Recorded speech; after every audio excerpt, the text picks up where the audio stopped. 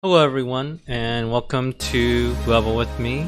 That's a little bit loud. Let me bring that down. There's that a little bit better. That kind of works. Welcome to Level With Me. This is my show where I play through games and talk about what I think the level design is doing. And today we are doing basically the last stream of the year for me, just because I have to go on hiatus. I will be... as I've announced on Twitter, I'm moving to New Zealand, so I kind of have to devote my time and energy to figuring out how to do that. So unfortunately, that involves curtailing some of my other projects, like this stream. So this will probably be the last stream of 2020. Hopefully we come back out in 2021 and it'll be okay. And I thought, a game like Paradise Killer, which is like a trendy mystery walking simulator game about the end of the world, I thought that would be like a nice stream to go out on. So let's look into it. Oh, hello, Max. Hello, Kiri Joe. I'm just gonna... I've actually played through Paradise Killer and completed it, but... I think I'll just do like a new game maybe, so we can see what's all about. Let me just make sure the music's a little bit low. There we go. Okay.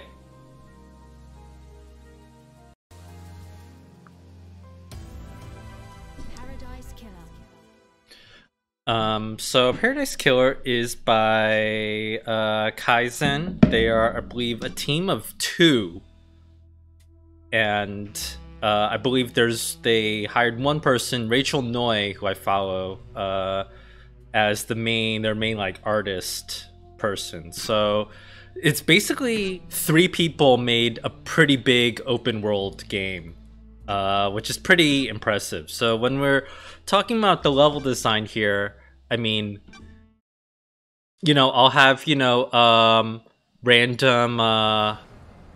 critiques and nitpicks, and I mean, I'll have a lot of that, but just keep in mind, it was made by 3 people. That's pretty impressive. I can't imagine doing all this work just among 3 people.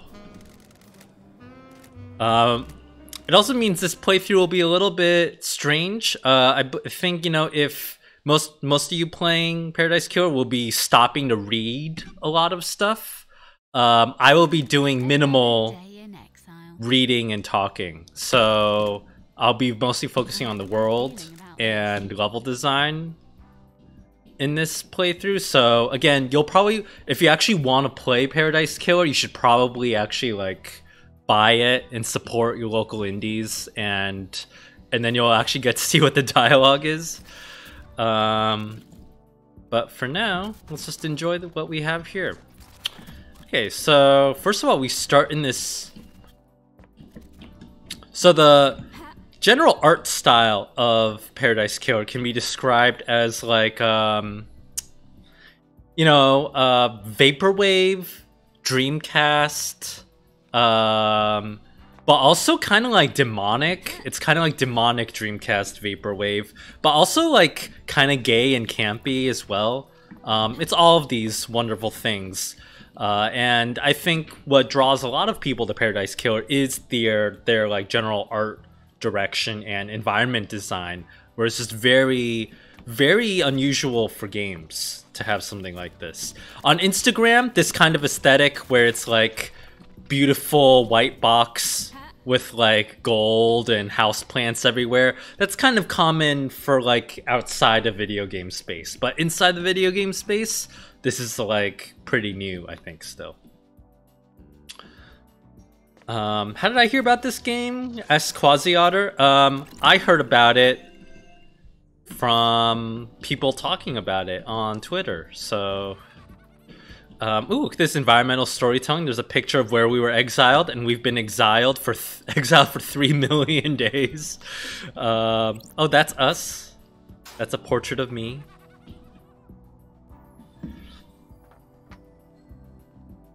Oh man, And then just look at that, like all the environment design in this is just so like the statues and the character design are just very, very good. Who are you? I'm just gonna kind of speed through the tutorial, but again, you know, if you want to play it, you should probably like read through everything. I wish I could skip dialogues in this game, but I guess that's not the point. Okay, so this is our bedroom, but now that demon was just telling us that we're like being called up out of exile to return to the city. So this is where we've been exiled. Not a bad place to be exiled, actually, right? We just got all these, you know, crystal skulls everywhere, you know, as you do. Yeah, the art in general here is, I think, I mean, a lot of people rightly appreciate like the general like aesthetic where it's like skulls, purple, yellow trims, plants everywhere. Like it looks like a really cool like a Gucci store, like some kind of fancy fashion place. But I think what also contributes to that is kind of the way they're using materials and shaders here. Like everything here has so much screen space, like reflection stuff on here, to the extent that you would normally never see that much in games. And everything is just super clean. So, like, everything feels, I think, like a 90s render a little bit. So this vaporwave kind of in Dreamcast feeling, yeah, sure, that's there, but I think what really like carries it to that last like 5% of that aesthetic is really just the way they treat materials and lighting here, where it does look like 90s CG to a certain extent, where it's not that much polygon detail. It's just like a lot of dense objects spaced apart with flat stretches of blankness. So yeah, people are saying in the chat that it's really good use of like asset store kind of Unreal aesthetic, and I think I would agree with that, right? Where even if, you know, there's like really annoying discourse going on right now in games about like asset store flips, and gamers are like upset about asset store about heavy use of assets, purchase assets from stores. But really, that just what they're actually complaining about though is the instances where you can tell that it's just, yeah, like an unmodified asset, right?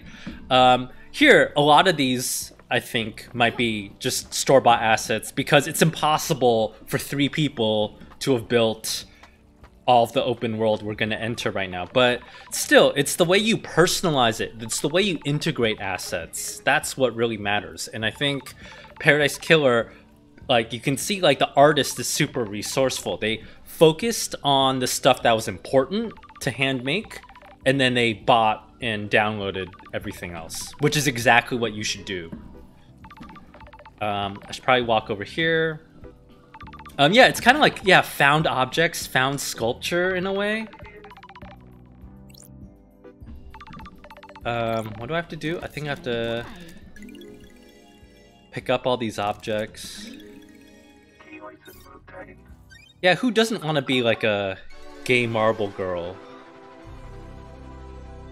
A gay crystal warrior? A gay anime crystal warrior?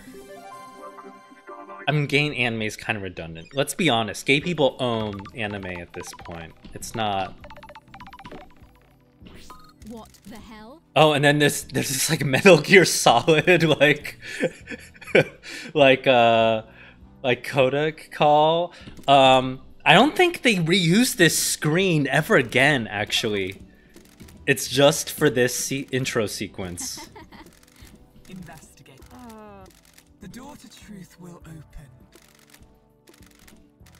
Time to breathe life back into paradise. Okay, and then I believe we have to use this, and then solve a little puzzle, and then we'll be making our way down there to the open world. Not a fan of this puzzle. I mean, I get that it's like just a little like activity that's meant to feel kind of like witchy and spooky. And it's meant to and that mechanic's actually like the main like unlock kind of mechanic that you see a lot. Ooh, and then this is where we are. Okay, so I think first of all, this is like just really, really masterful level design. Where it's kind of utilizing like the absurdity of the world building here to give you actually a really nice vista. Like this is the best view you get of the entire island. And then after this, the in-game map actually isn't very good. Or I found it kind of near useless. But from here, you know, you get a really good sense of like the whole space. You know, this is like a vista view. You know, this is the level design construct we've talked about a lot in past streams, where it's the part of a level where you get to see where you're about to go for like the next 20 minutes. Here you get to see where you're about to go for like the next 10, 15 hours. So, you know, it's like a mega vista. And I think open world games don't really do this. This is more almost like a battle royale approach to offering you the vista, right? It's kind of a shame though that we don't get to do the battle royale style drop though. I mean, you get this a little bit, but you'll see there's not much air control here.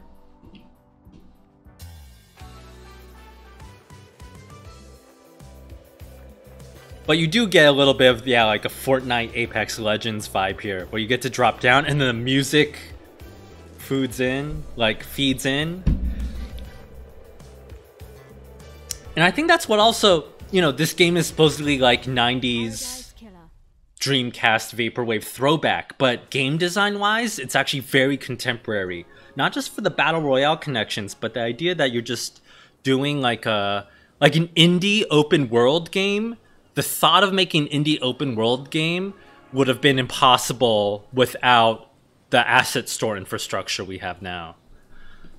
But now it's actually like fairly doable. Actually, I mean, I'm attempting actually to make a indie open world game myself, so it's actually not that terrible. Let's see what's going on here. So we have these giant golden doors here.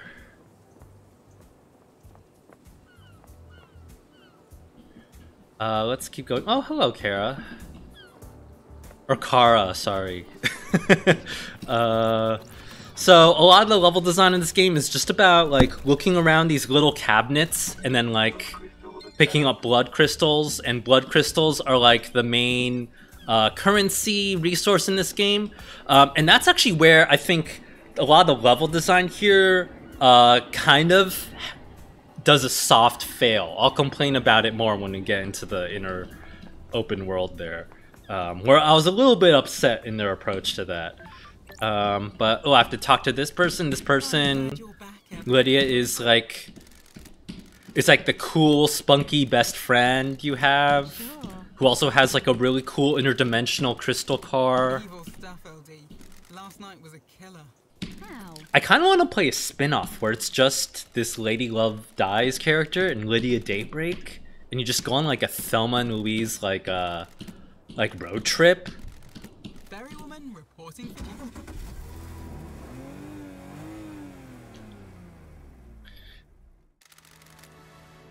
you. But anyway, okay, so the game just pulled like a soft kind of level design trick where we had a really big vista and we saw those big golden gates. That's where you end the game, basically. Kara, never change. Okay, yeah, the goat with tits can also come to the can also go on the road trip. I was born to investigate. Go get him, LD. LD as in level design? Oh, get that. Oh, wait, okay, tutorial's still not over. Okay, I have to talk to this character. And then this is where the climax of the game is. Except it doesn't, I don't know. I personally actually felt like it didn't end up feeling very climactic a little bit. Because by then you kind of know so much about how the case is gonna go. But anyway, yeah, I'm not gonna pause to read just because. What time? I don't got it. Again, if you want to play, you should definitely purchase this game with money and Test me. then play in earnest because it's a really great game, I think. That's strange. You know, like that's what's also really cool about doing this, working in this open world battle royale AAA tradition, where again the design here, Crime cannot hide.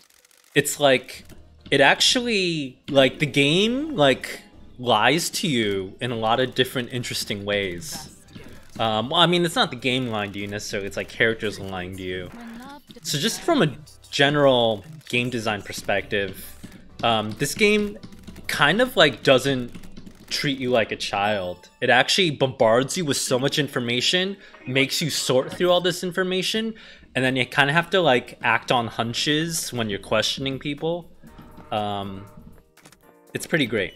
Okay, now the game actually has its kind of Skyrim moment where you walk outside and now you're confronted with the giant open world. So this is like the second vista view we get. Very specifically set up and composed, right? We get the pyramids, that's where the gods live. We get this demon right here, that's to remind us to seek out this character and talk to them for like little hints. investigator is They're to remind us to get blood crystals. that's not right. But let's look around at some of these landmarks here. So, so over there we get to see where we were serving our exile, right? Like up there, and like any AAA video game would have so much trouble justifying why there's like a giant like cat tower and then like a resort on top of a giant metal cat tower, right? You know, no AAA video game would ever be brave enough to be this absurd and surreal with their world design. I think maybe like Ace Team or something, but you know, you can argue they're indie and not like 1,000-person Assassin's Creed teams. What else should we look at here? Let's see. I'm a big fan of it feels very like Vegas-y to me. This is something that the famous book by I believe the postmodern architect Venturi about learning from Las Vegas, where he argues that Las Vegas is a really good example of postmodern architecture because it's so much about the iconography, and the iconography is also like literally the structure as well. And those landmarks are just made to be seen from like a mile away. So it's like super literal in like a funny, playful way. And that's kind of how the architecture here works, right? That's literally like that's like the Luxor Hotel over there, right? And over there, that's like some weird like Tesseract crystal or that machine from Contact or something, right? And over here we get like some kind of like very 80s like brutalist hotel or something. Reminds me a lot of like older buildings in Singapore, or even kind of like Mexico City a little bit. So it feels like a resort town, but like a Vegas resort town where there's just these giant monumental structures where it's like you see like a cheeseburger far off in the distance, and that's what that place is, right? In Vegas and also in here. Anyway, let's just keep walking around. So with the open world structure, I think So you'll notice here that with the open world structure, there's like several like ways you can go about structuring the opening pacing of the player. The typical thing is usually to start the player in the middle of the map, so then you can kind of have some predictability about the distances, about kind of like where they'll be going a little bit. You know, every point, if you start in the middle, every point on the outer skirts is like equidistant from the middle. So, you know, stuff like Breath of the Wild, for instance, basically starts you in the middle of the map, right? Where you can, in theory, kind of choose where you want to go, and it's meant to like push the idea of freedom. And then here, I think they follow in the same vein, where we basically start in the middle, the downtown kind of the map here. There's so much of that. We're only actually seeing half the map. This back half of the map is covered by the mountain and all this other stuff. But I think if you look at other stuff, look at other open world games, the alternative is something more like Subnautica, where you don't really start in the middle. The middle is like the halfway point of the game, actually. Where you kind of more start in like an off-center kind of zone, and you kind of have to orbit around the middle. That's not really what this game does, unfortunately, or fortunately, I don't know. But I think when I was first playing, this is just what I was marveling so much here, where, right, you're here, you're like, it's like, where do you go now? You're offered two choices in the beginning of this game.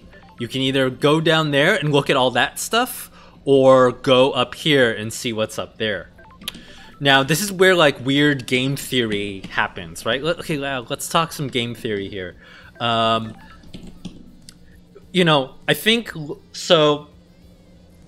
common conventional wisdom among the level designers is that because offering the player such a big vista here with all this stuff here, this will seem more important, obviously, and more along the critical path, and that's why you would predict most players would go down here. But I think this is also where audience matters a lot, right?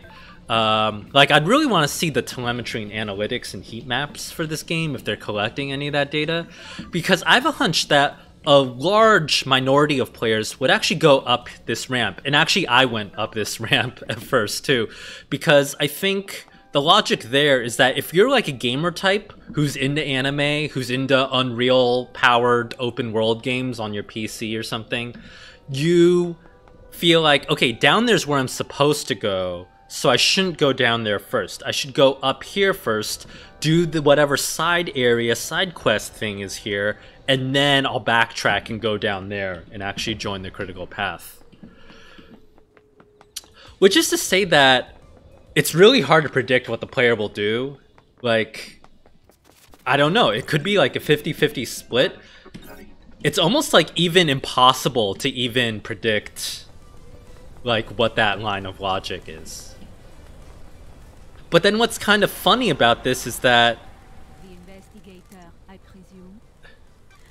they kind of anticipate that you're gonna do that. My new name is One Last Key.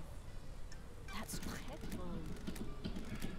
And then like suddenly this like cool like cat lady ghost with a golden mask like appears to you and challenges you to find her like murderer. And then you're just like, what the heck is going on? I haven't even met any other characters yet. And then you're just walking up here and you're like, wait, this isn't a side area. This is actually like an actual like complex endgame area almost. Where like, oh, okay, you go inside the opulent ziggurat. And then this is where all the blood sacrifices happen, because part of the lore of this island is that they farm humans to sacrifice to the gods, and they sacrifice all the humans, thousands of humans, in a ritual sacrifice to power like their blood crystal interdimensional like wormhole technology or something. But what's interesting about this, you know, and you go up here. It's really morbid, actually, kind of intense. But then this is actually pretty much gated off, if I believe. You go up here. Oh yeah, there's like some kind of puzzle, I forget. This is where it feels very Dreamcasty.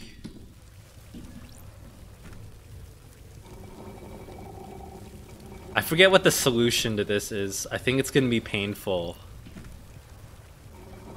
I think that was undoing my progress. Oh my god. And then this one? Oh my god. Oh, this is gonna be... Okay, I'm just gonna rage quit that. I think we don't have time for that. I'm just gonna leave.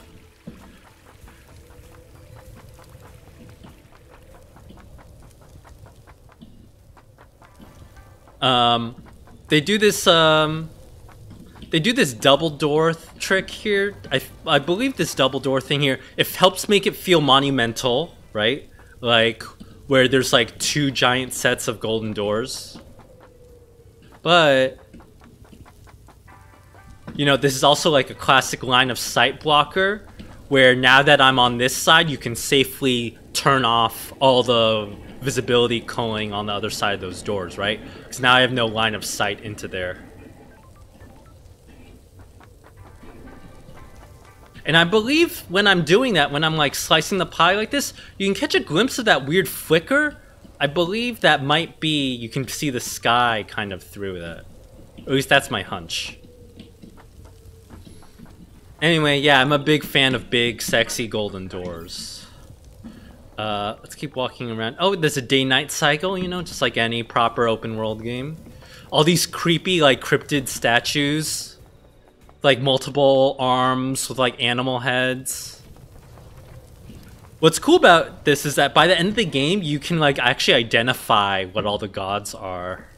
Because you'll be, like, familiar with the whole world of the game. Where am I supposed to go?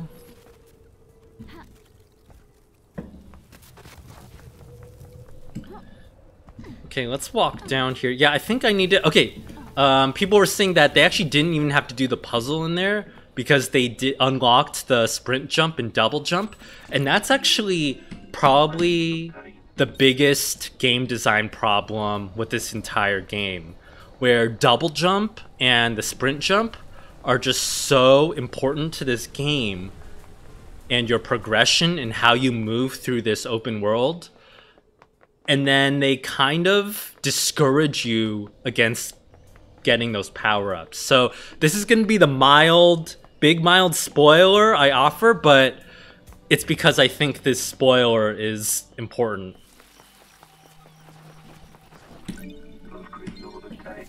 And that spoiler is just game design wise, this is where they really messed up, I think. Which is that these footbath things right here, these footbaths are your main upgrade progression thing in this entire game, and they unlock really, really important movement upgrades. And then you go up to them, and the text you get instead is, do you want to relax in the footbath? Like, no hints about whether it's actually important or not. And it's really, it seems like such a conscious choice on their part to, like, downplay the importance of the footbath. It's really strange to me why they did that. I really don't get that. But Sure. this is the double jump. I need to find 2 more crystals so I can go unlock that double jump.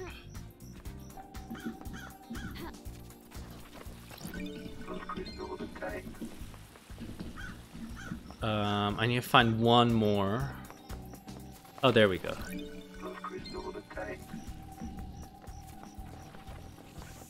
Okay, there we go. So now... The investigation. That's strange. That's weird.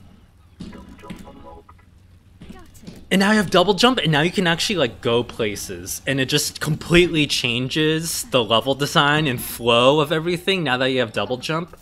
It's just so funny that, like, they discourage you from using the footbaths. It's just, I think, a really critical problem in the core game design here. And I think the common experience is that most players, you get in like 2 or 3 hours into the game, and then you're like, oh, gee, this is really slow, and you're hoarding all your blood crystals. And then finally, you read my Twitter rant about this, and you're like, oh, I should actually use the footbaths. and then you unlock all the movement upgrades.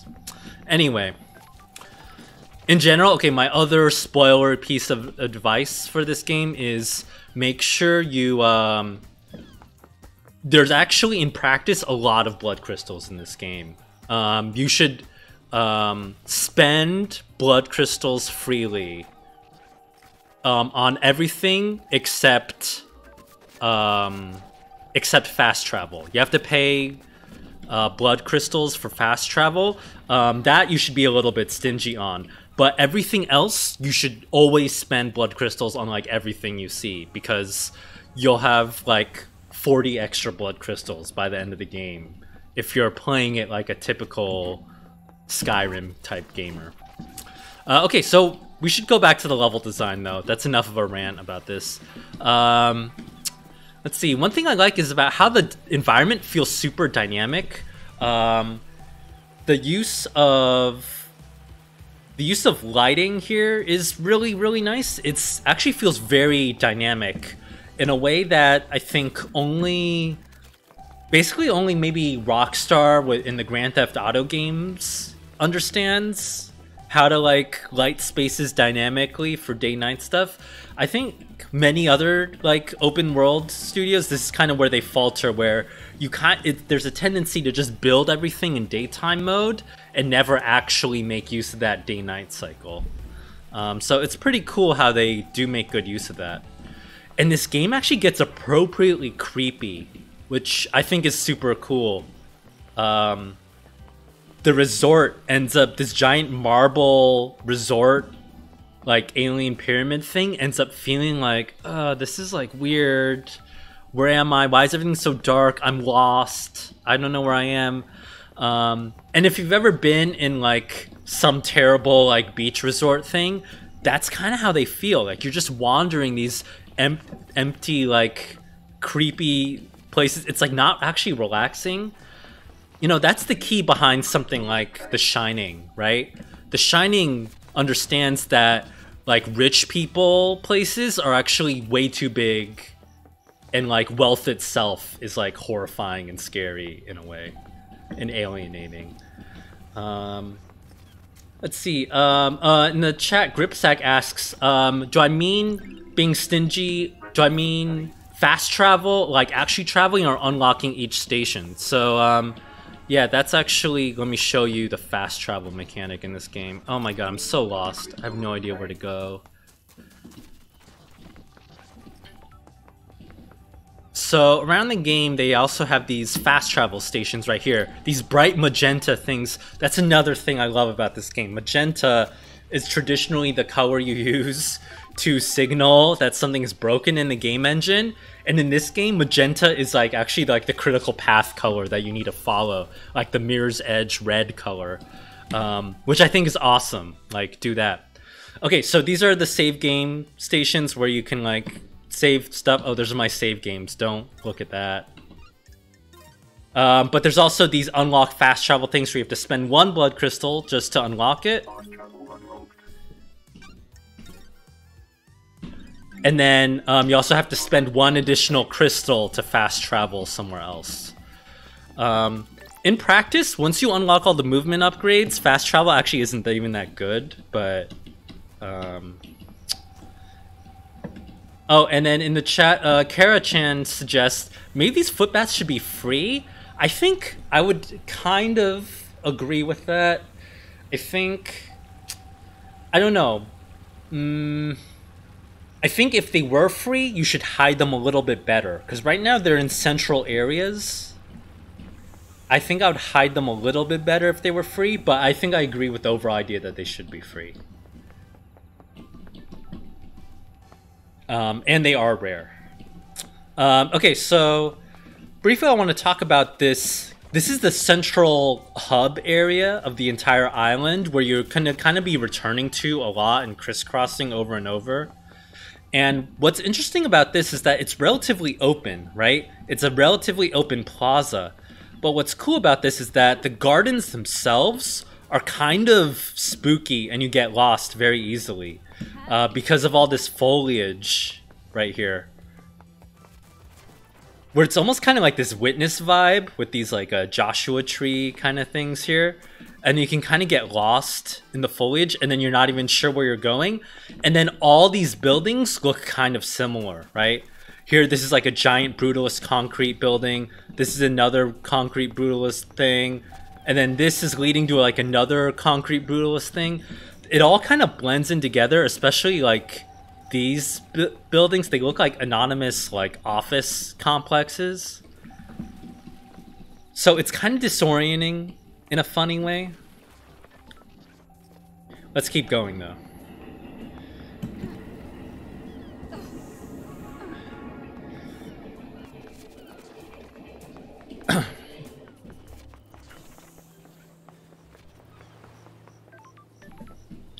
So we go down here, and then the environment art approach changes a lot. Before it's kind of a lot of this brutalist stuff, and now we're entering these kind of like tower blocks here. These like apartment blocks. I guess these are more like condos almost. And it's kind of cool how you're signaling these like different... these are both nominally 80s concrete brutalist structures, but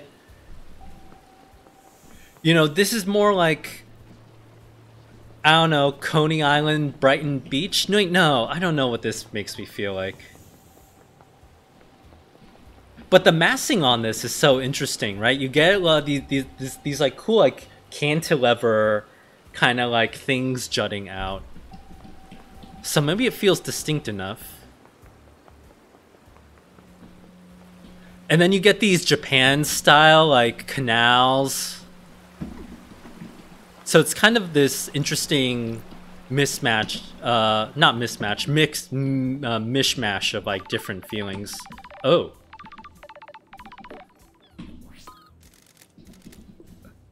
Oh wait, no, I guess they do reuse the codec screen. It's so that all the characters are nagging you to like talk to them.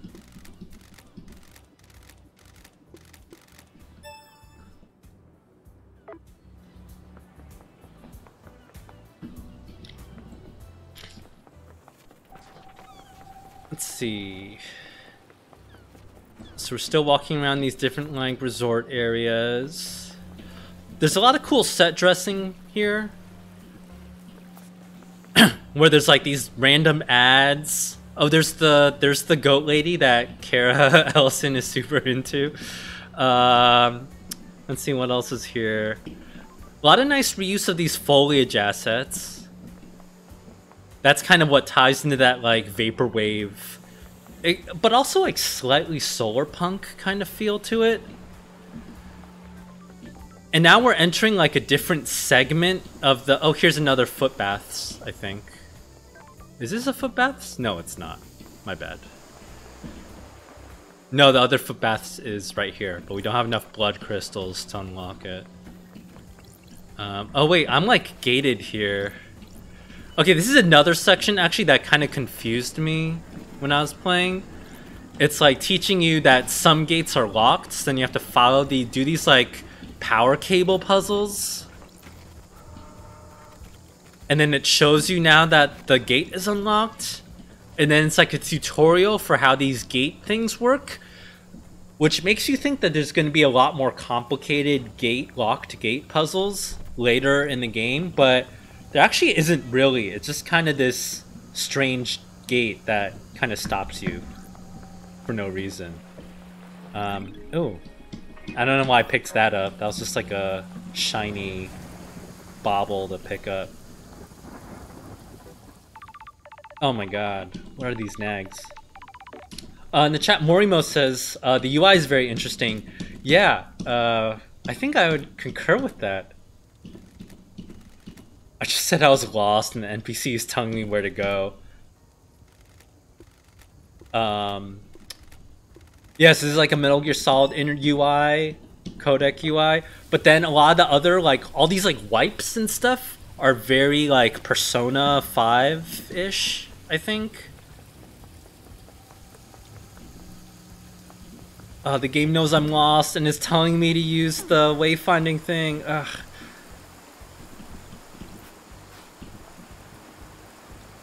Where do I go? Oh. This is kind of interesting. It's like... So I tried to go through there over to these apartment blocks, but the way they structured everything with this giant canal here, it's actually kind of complicated to traverse. So there's a lot of friction. This is kind of like this soft gate where they're just frustrating you so much. They're trying to funnel you into this little sewer room.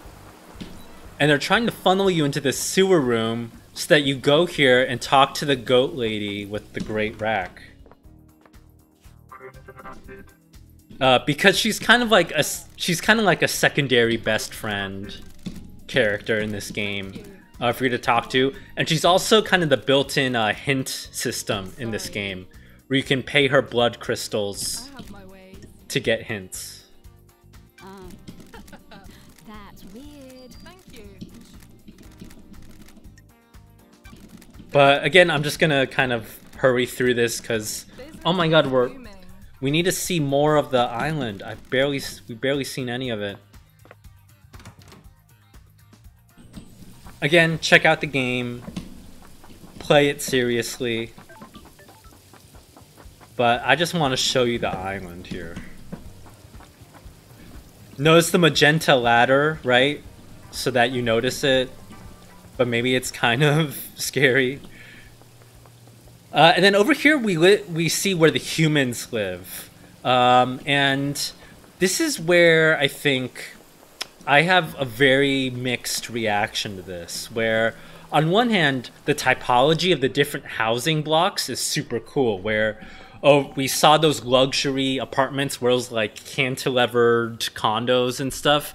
And then here we get like a very like outskirts of Tokyo, tiny apartment, little houses with like tiny little gates. And what's kind of cool about this is how cramped it feels where you enter into these little yards.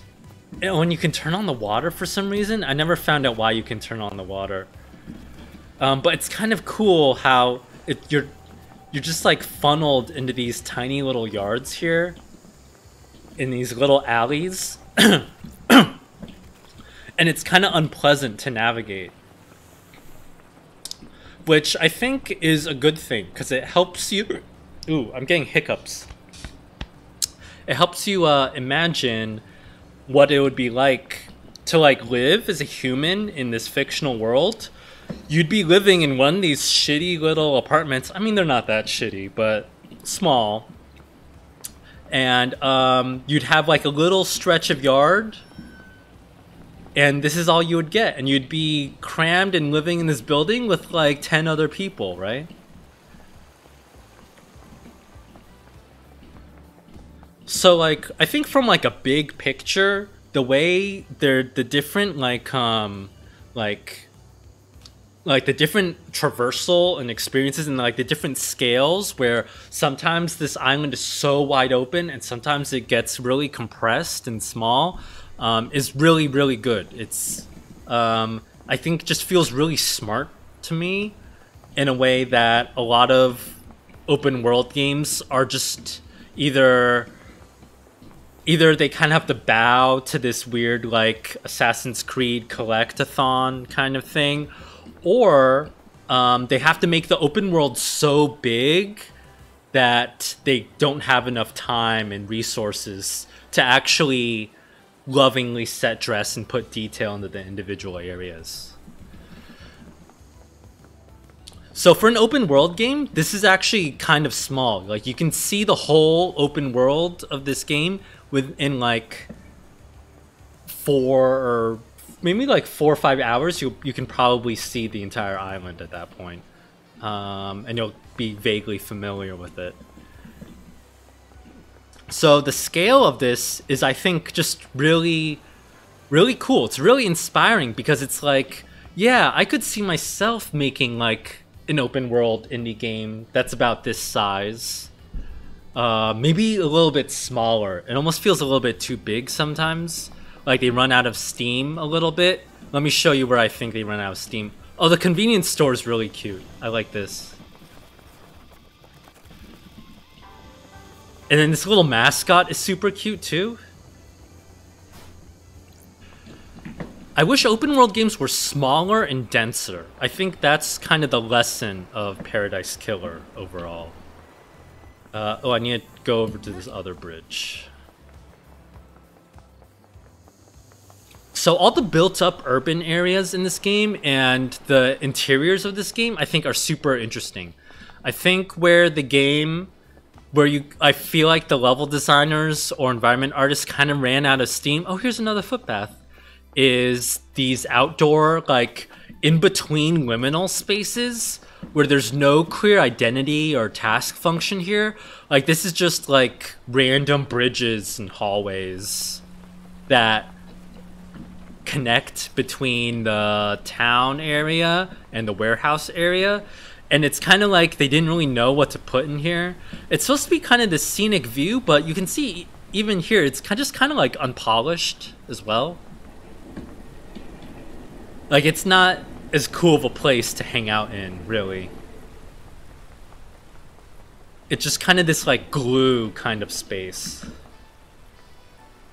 And then over here, it feels unfinished and haunted.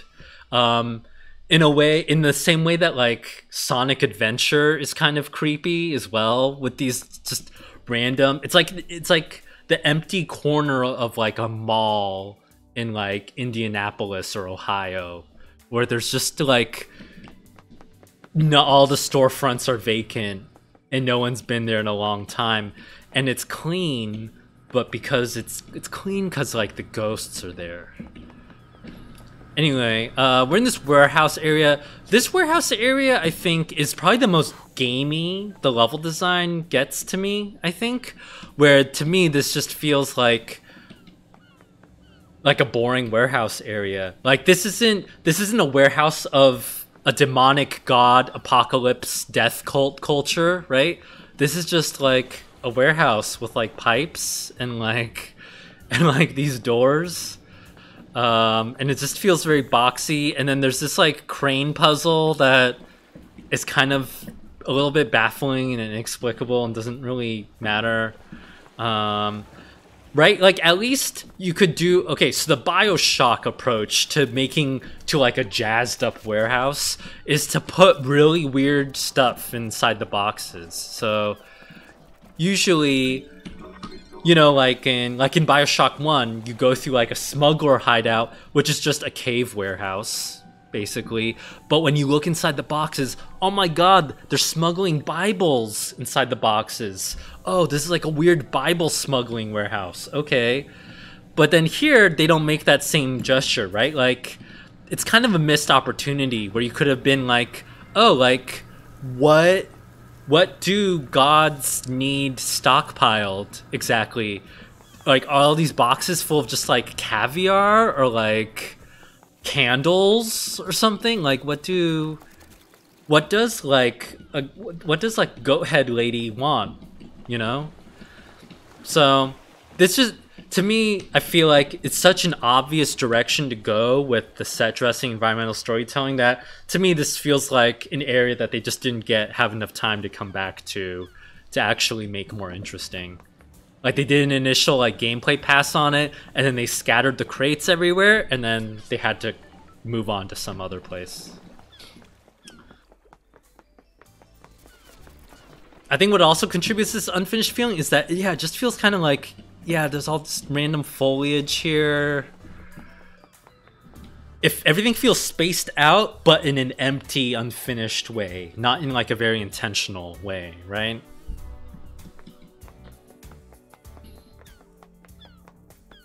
Then let's walk over here. This area I kind of like,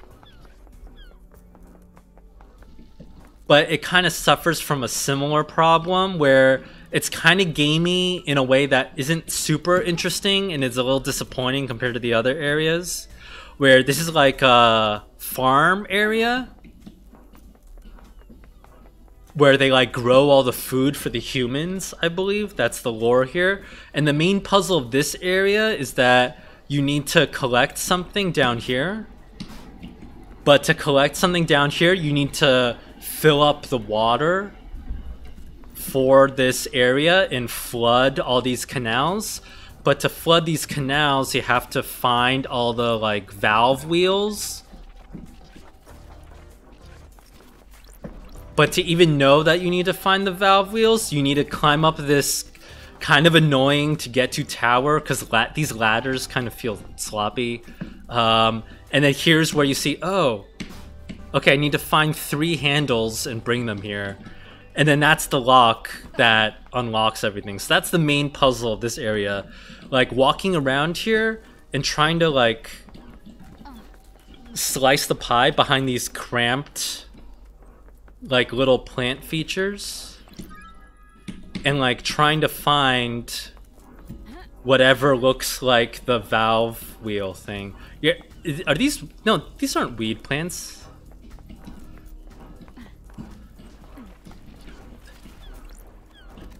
And then there's our valve wheel. There's valve wheel number 1. And yeah, it's like okay. It just feels a little bit, I don't know. Could be better.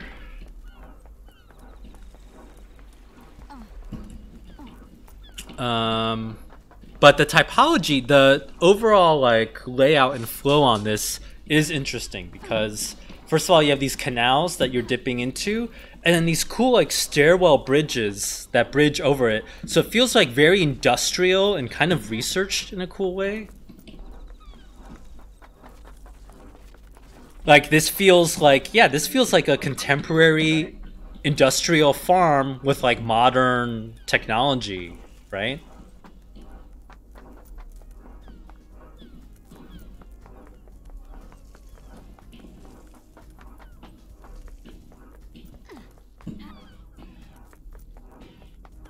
Oh wait, I have double jump. I should use that. So my one beef with this area is that there's just one. The way to get back up is you need to, the only way back up is that random ladder that's hard to see that leads back up to that causeway up there. And the other way up is this really painful stairwell ramp, right?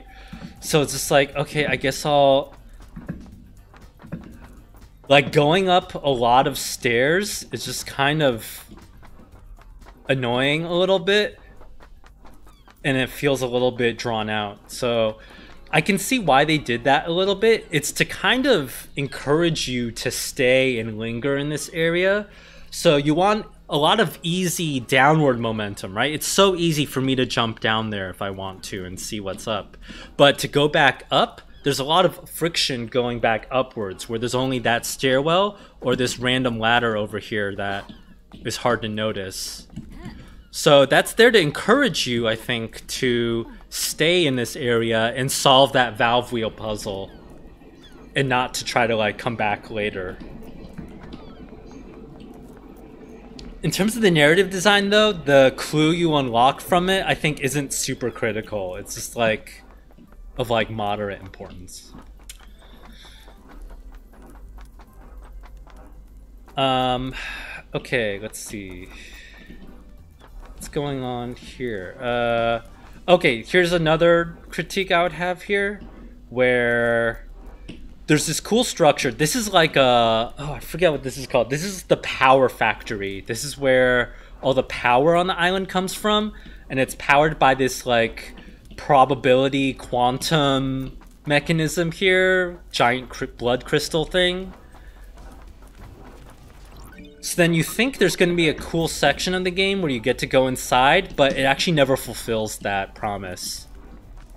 It's only just this outer shell that you never actually get to go in, which is kind of disappointing, but... Oh, let's use the fast travel here.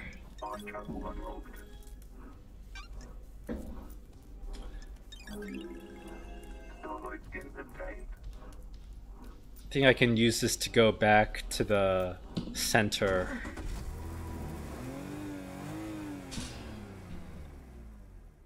Hey, LD! Sure.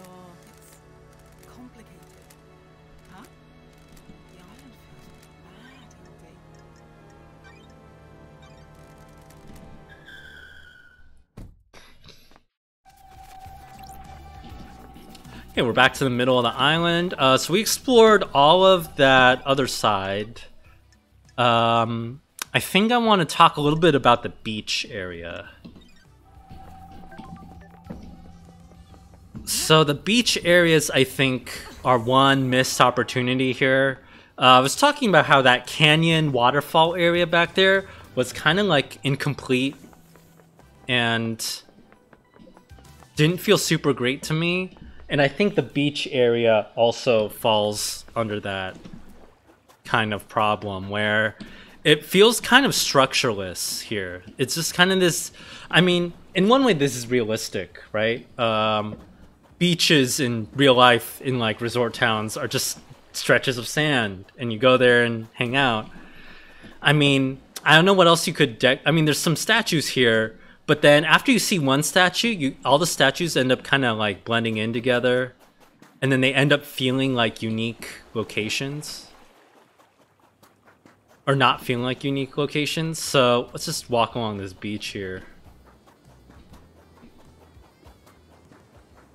So it feels like a little bit of a missed opportunity to me, just because I think you could do like a lot more with how beaches functioned in this society. Like it's like a vacation island, but like, I don't know, like not all beaches are the same, right? Like beaches should feel kind of distinct.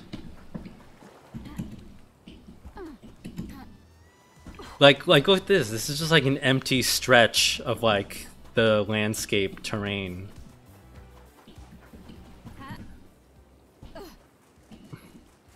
So I guess the end result of that is it kind of discourages you from going on the beaches. I guess you're not supposed to go on the beaches because there's really not even many like collectibles or pickups here for you. Oh, a severed arm.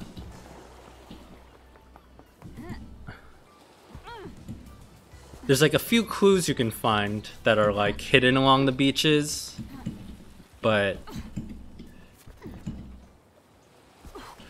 I think the one beach area that does feel good is these like obelisks kind of.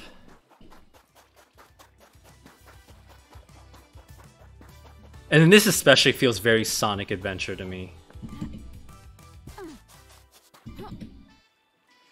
And over here we see like a lot more set dressing where it's like, okay, let's imagine what people did on this beach. Okay, I guess this was more of the beach side of the beach where people liked hanging out on. So now we get like all these like towels and beach chairs.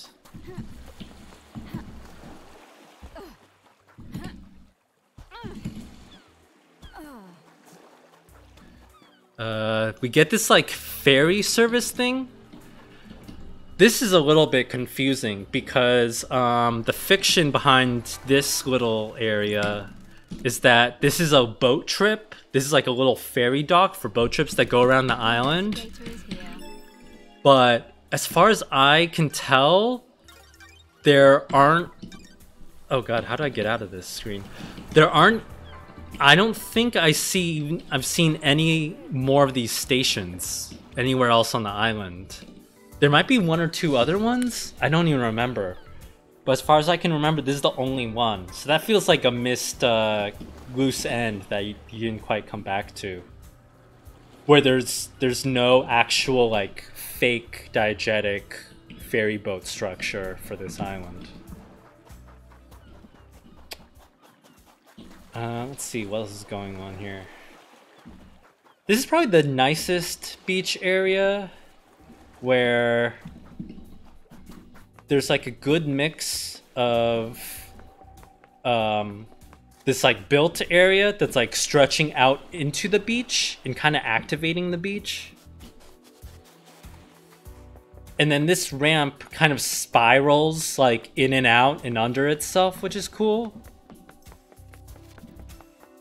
Like I like how this snakes around and then kind of gets you to take this sight line out towards these obelisks, which end up being slightly important later on. You know, this feels like an actual place, I think. Meanwhile, the other beaches felt like non-places, I think. What's also cool about this area is that it has a little bit of some Skyrim rock jumping. I think the best part of... I think the true legacy of Bethesda-style open world level design is jumping on the rocks that border along the world, along the game worlds. It's just so much fun to be like, can I jump on this rock? Okay, I can like make... It's kind of a metaphorical rock climbing, right? Like, oh, I can make my way and jump up here. Okay, cool. Can I like cheese my way up this cliff? Okay, I'm gonna do this. And then the game kind of anticipates you doing that and be like, oh, actually, here's a clue that you should look at.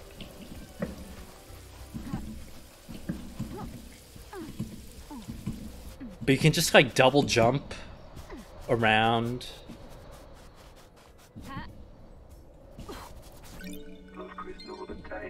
And there's little collectibles for you to find. Let's see.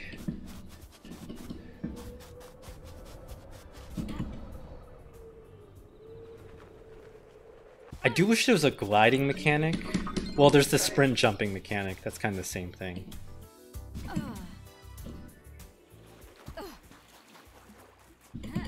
Let's go around to the other side of the island. And then that's probably the end of our hour, I think.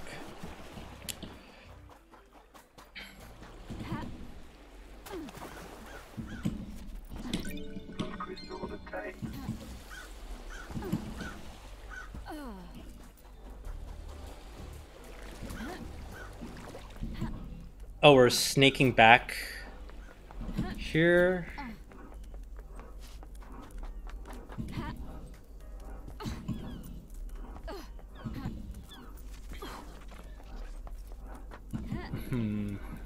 Let's go over here.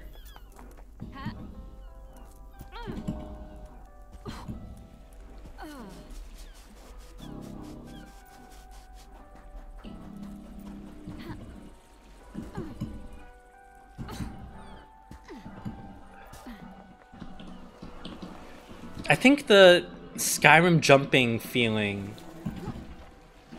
is what I like about the traversal in this game, where it kind of wants you to cheese its own terrain. It's more relaxed. It's not like a Rockstar open world, which to me feels like kind of like, I don't know, stabilized to death, where there's no weird like glitches you're supposed to find.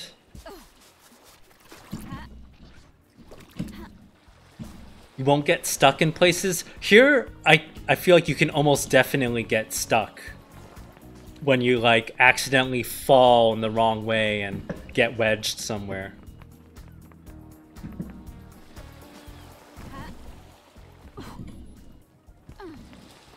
Maybe I'll take this elevator.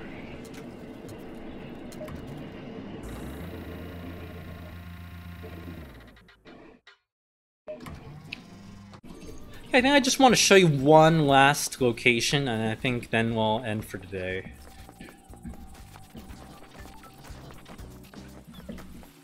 Where is it? I think it's over here.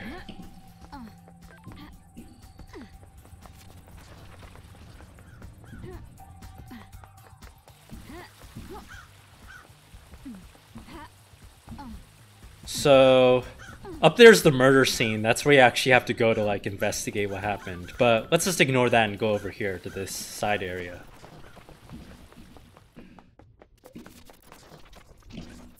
So, this side area is like pretty cool, pretty built up and unique. Feels pretty designed and specific in what they're going for, where this is like a ramp that's spiraling up a giant crystalline effigy of a god with these cool like golden skull cauldrons that are fairly unique to this area.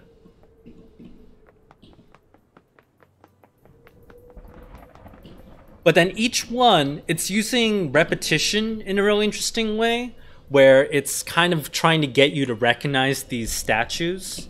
Like each little platform or landing for this ramp is kind of dedicated to a different god.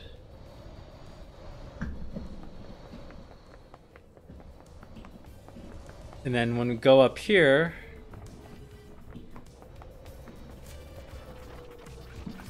we kind of get up to here to this giant multi-armed one true goat god. Or silent goat, sorry. And what's kind of cool about this is that it kind of shows you what the hierarchy of the god pantheon in this world is. So this is where the verticality and the flow of the level design is also intertwined with the environmental storytelling and lore. Because at the very top, here we see the silent goat, which is kind of like the Zeus of this god pantheon in this game. I believe the silent god, the silent goat is the one that like creates this island and all that stuff. So of course they get to go at the very top. And it's just kind of cool about how you come up here and then you expect like a bunch of treasure up here, but there's actually like nothing. There's one random codex entry and there's one blood crystal here. And then you're just standing here and you're like, what do I do now? Right? And I liked how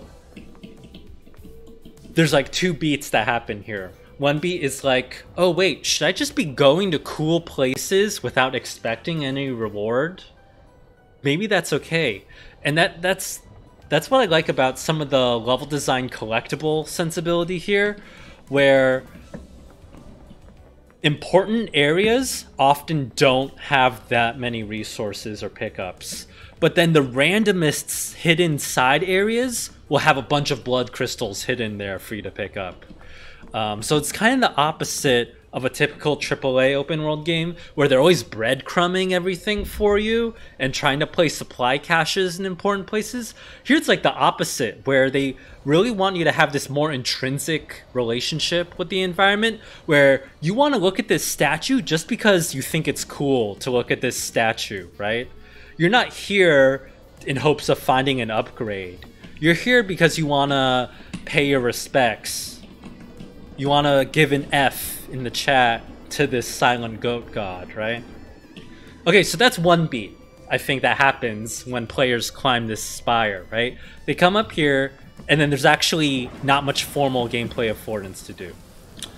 Now, the second gameplay beat that happens when you're up here is you're like, well, I climbed up here, I don't want to waste all my effort that I just spent. I just spent 30 whole seconds climbing up this ramp.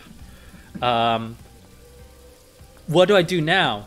And then the player, I think, a lot of players end up looking over here, and then you're like, oh wait, this is actually perfect for me to get on top of this building here. And now you can go over here and find all these pickups. And then there's actually like some extra clues for you to unlock over here.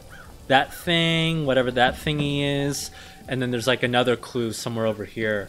So then it's kind of this fake out where it's like, haha, you came up here and looked at the god statue because you just thought it was cool and I'm not going to give you an actual reward. But then you look over the side of the platform and you're like, oh, actually I can jump down to here and there's a bunch of stuff I can pick up now. And it's like, haha, psych, you can actually, it was actually very helpful for you to jump up here because that gave you a good vantage point to jump down here. So it's like there's like several beats, I think, in that like movement traversal encounter that are kind of cool. In the chat, Pascal Plus asks, do you feel like the movement speed complements the scale of the environment? Oh, what was that? Oh, right, you can find liquor. Yeah, I think the movement speed is nice because it helps cement. Yeah, someone earlier, Wild Peak says it's like a dream-like gravity. I think the movement feel of this complements the definitely complements kind of the aura and like vibe of this game, right? It's kind of a loose, casual, hangout, jump around game, right?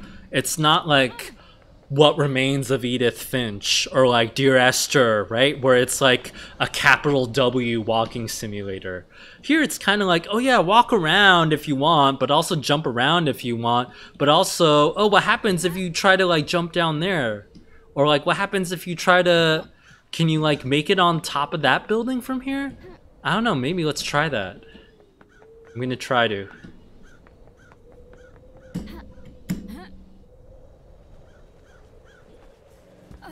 Ah, yeah, I kind of made it.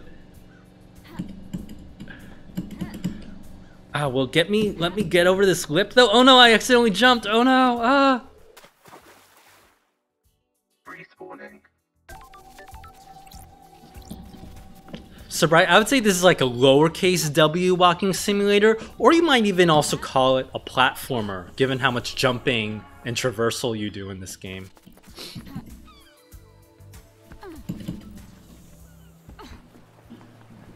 Maybe the one, okay, so one drawback with this movement speed and their approach to the level design, I think relates to a comment someone made in the chat earlier, where the design of the collectibles is kind of annoying. They're these pixelated, glittery, like sprites that are very much just screaming, hey, I'm a collectible, come over here and pick me up. And that feels, where so much of the world design feels to me so subtle and like natural and cool and smart. This feels like they gave up a little bit, where they knew they needed people to notice things. The player's jumping everywhere so fast, you need to catch the player's attention so fast that the collectible design is just like shrugging and being like, yeah, pick up the sprite. Yeah, it's just a sprite. You're picking up a sprite with some text attached to it. So what? Big whoop. But it's a little bit sad to give up like that, but also understandable to give up like that, given, again, the scale of this game for 3 people is just really, again, stunning. And I just want to return back to that. We've been doing so much nitpicking a lot with this. I do want to reiterate that overall, I think the world design and level design in this is really good and solid. But I think it's just, yeah, I just always had these nagging doubts as I was walking around like, oh, what if this was slightly better? Or, oh, what if they had just one more level designer helping out on this project? Or, oh, what if they just spent one more month, like, tightening all these spaces? You know, it would feel like just a little bit better. Anyway, that's pretty much the whole island. I haven't shown you any of the individual residences or anything, but I've showed you kind of most of the major areas to give you like kind of a vibe of how the level design in this game worked out. And overall, again, really good game. Please play it. It's like a solid 10 to 12 hour mystery game that will not waste your time, except maybe near the end where you might feel like you're wasting your time going back and forth a lot. But otherwise, solid game. I do not regret playing it. And here's hoping that a lot of people play this and get inspired by it. I want to see a lot more small to medium-sized open world games. I think that's like a promising genre, like an untapped space that I think indies can kind of capitalize on a lot more. It's a space where AAA will stay out of, but it's still kind of the vibe that gamers would want from like a commercial product. So I don't know. Anyway, that's just my opinion. Anyway, thank you everyone so much for watching. Again, sorry this is the last stream of the year because starting next month, I have to try to... Oh yeah, Outer Worlds is definitely a really good medium-sized open world game. And Sludge Life. I should play Sludge Life. Okay, maybe Sludge Life next year when I'm set up in New Zealand and have all my streaming gear and everything all set up again. But we'll see how long it takes. Anyway, thanks everyone for hanging out, and in the meantime, see you around on the internet. And oh, another reminder, remember there's a bunch of other streamers who also stream level design. Remember JP LeBreton, who works Double Fine on Psychonauts, so working level designer, also does WOD Wednesdays, Wednesday nights, I think 7 p.m. Pacific, where JP plays a bunch of random Doom maps, which is always really fun to see. Oh yes, and Quasi Otter in the chat also streams a bunch of Quake maps. And there's a lot of actually Quake mapper design streams actually, so definitely check that out. All right, I'm gonna sign off for real now. Have a good one, everyone. Good luck out there. Hopefully we will survive November. Bye.